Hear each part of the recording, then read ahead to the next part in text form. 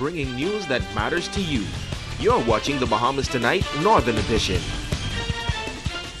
Local government is designed to bring the government closer to the people. Well, tonight, a local official is on a mission to not only improve his community, but also a special group of individuals that oftentimes find themselves on the wrong side of the law. Joan Davis-Roll reports.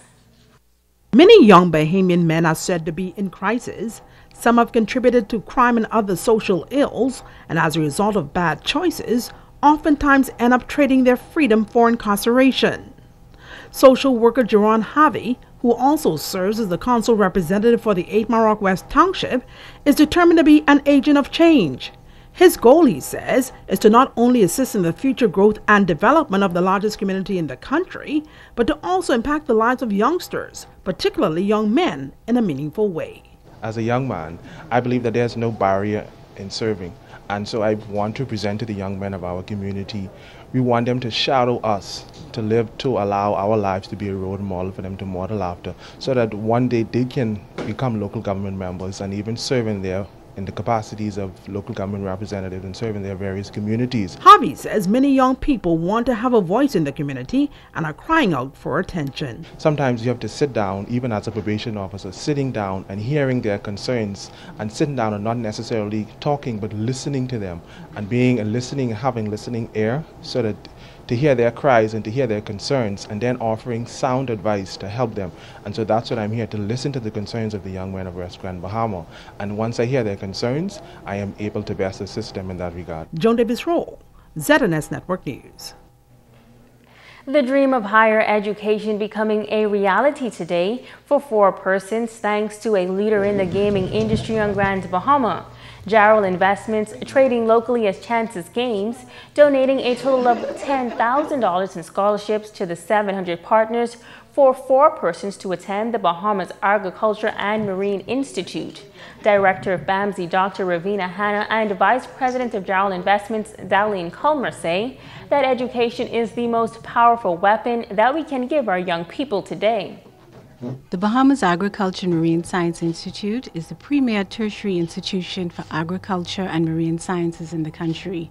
We offer focused curriculum with a combination of academic, practical, and technical training that prepare our learners for success in the field and success in life. Fisheries and agriculture is very important to the Bahamas, because we need, as Bahamians, to be able to feed ourselves. And we can do it.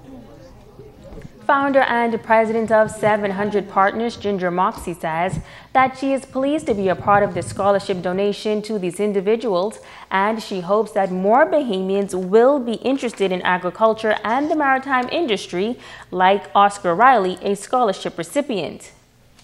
The Scholarship Foundation of 700 Partners is one where we try to assist those in need. And BAMSI is one of those institutes and entities that has been asking and seeking to get more Grand Bahamian students involved. I'm grateful for the opportunity given to me by BAMSI to attend school. The way our economy is right now, we need more Bahamians to stay home, make money, bring money into the Bahamas.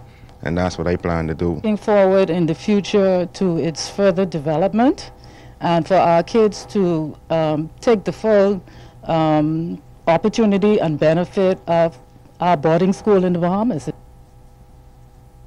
And now it is time to Ask the Doctor.